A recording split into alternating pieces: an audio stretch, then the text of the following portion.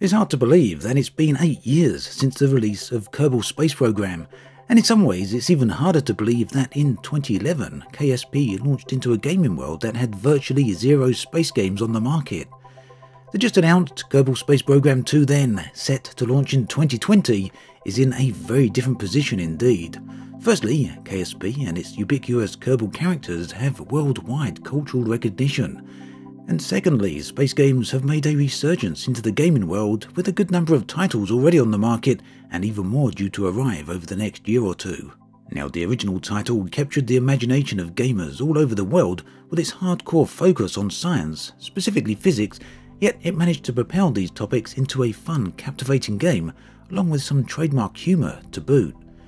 Kerbal Space Program 2 then is expanding upon this premise significantly, with deep space exploration, interstellar travel, next-generation technology, and even planetary colonization. It looks like the new game has already had some significant development time under its belt, although it's worth pointing out that the sequel is being made by a completely different studio to the original. This studio is Star Theory Games, formerly known as Uber Entertainment, who you may know from their work on Planetary Annihilation, amongst other titles. The original studio, meanwhile, Squad, appear to have some involvement, and they're assisting Star Theory with some areas of the game. Squad are also continuing work on the original Kerbal Space Program. Now, Kerbal Space 2 will retain a strong scientific focus, and it appears that the title is certainly in good hands. The principal designer of the game has a background in aerospace industry, and they also have been consulting with scientists, specifically Dr. Joel Green of the James Webb Space Telescope. When the game launches next year, it will release on PC via Steam. Xbox and PlayStation 4 versions are set to arrive a little later on, affording the developers time to refine the game for console platforms whilst allowing them to focus on making KSP2 a PC title. So the trailer for the game, which you can see running in the background here, is, in a single word, stunning. Whilst it's a cinematic trailer and doesn't show any actual gameplay, and I've got to say this scene here reminds me of that video, Wanderers. Whilst it doesn't actually show gameplay here, many of the assets shown in the trailer appear to be from the game, with a good number of them being modules found in the original.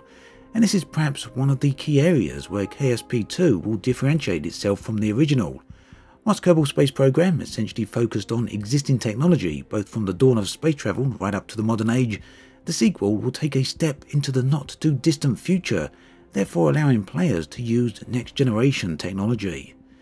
And this will allow players to get far deeper into space than previously, but not only that, it will also allow for colonization onto stellar bodies, and these colonies will, over time, develop new technologies, and the colonies themselves will be built through resource gathering. In fact, it appears resource gathering may be an important aspect of the game. And to me at least, all of this kind of implies that KSP2 will have an element of open world and persistence to it. Of course, that may be me just reading into things, as the developers haven't specifically said any of that, but with the idea of resource gathering and base buildings that gather and improve over time, it seems it could highly be likely. Now, once these colonies reach a certain level of development, they will be able to act as launching platforms to propel craft ever deeper into space. And obviously, this means that ships in KSP2 will be able to travel significantly faster than those in the original game, and this really does make sense, as interstellar travel and getting to other solar systems requires either significant time or high speed, but preferably speed rather than too much time, unless they want to be old age Kerbals by the time they get there, or unless I guess they've got some form of cryogenic sleep technology. Anyway, this will allow players to leave the current star system and truly travel to distant worlds.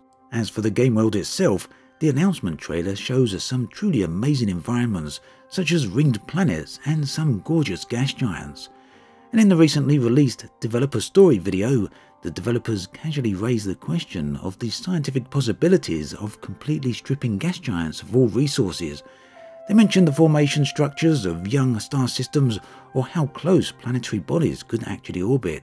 How, or even if, these questions actually extend into forms of gameplay is a very intriguing concept.